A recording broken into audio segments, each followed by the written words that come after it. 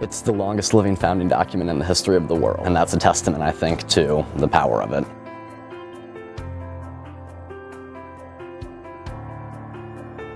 Our goal is to ensure that young people are educated about the Constitution and the founding documents. At the Bill of Rights Institute, we have a two-pronged approach. Both engage teachers and develop curriculum, as well as directly engage students through essay contests and scholarship contests. The Bill of Rights Institute has inspired my students. They see the Constitution in action. They see the Bill of Rights in action. And it's not just words on paper. They get to see it. They get to do it. To me, the Bill of Rights Institute, the Constitutional Academy specifically, brought the issues of the Constitution into a modern light to people my age who are going to be the next generation.